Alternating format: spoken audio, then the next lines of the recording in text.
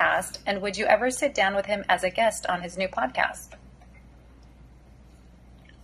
I didn't know him. I knew his father. When there was the war in Philadelphia, I was involved in the war in Philadelphia. I knew his father well. I didn't know him. He talks about rats. Now he's talking about that. I don't know what he's doing. I know his uncle was a rat, and they killed him. So when you're talking about rats, turn around and look at your family, look at, and look at what you're doing. It's not a rat movie. It's not a rat. I'm not calling him a rat. But you're a boss, supposedly, if you are, and you're doing this. It's a disgrace to Cosa Nostra, what you're doing. If you're a boss, be a boss.